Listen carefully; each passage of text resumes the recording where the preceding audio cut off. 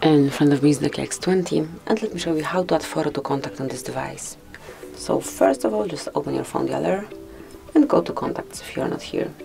Then locate the contact that you would like to add this profile picture to and select edit contact. Now tap on add photo and decide if you would like to grab a photo right now or choose something from your gallery. Let me choose a photo, then pick the one that you would like to apply.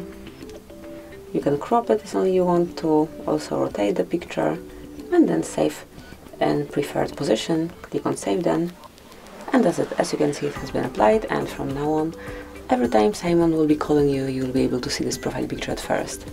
So this is it, that will be all. Thank you for watching. Please subscribe to our channel and leave the thumbs up.